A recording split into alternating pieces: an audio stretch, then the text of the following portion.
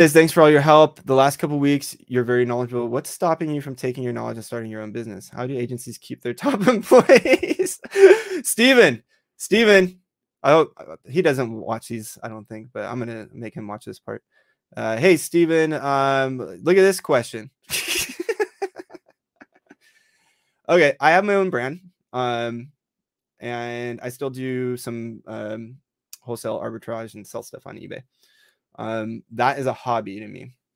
When I made it my job, I was working in the business instead of on the business. And my personality and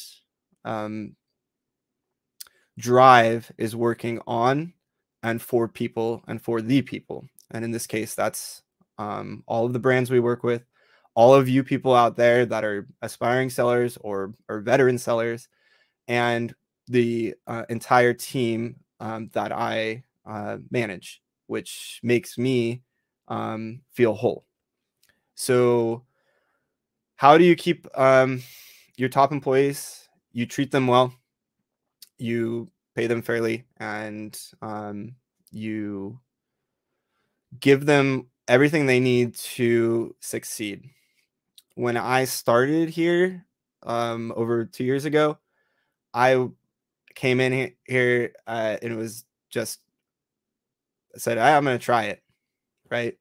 I was basically an intern. I knew Amazon stuff. I didn't know all the stuff I know now, but I had experience. I was consulting and doing stuff like that. I worked for a distributor for most of my knowledge was in Vendor Central. And I absorbed the culture very quickly. And then the first half year I was an account director. So at that point, that's when I realized that this is what I want to do.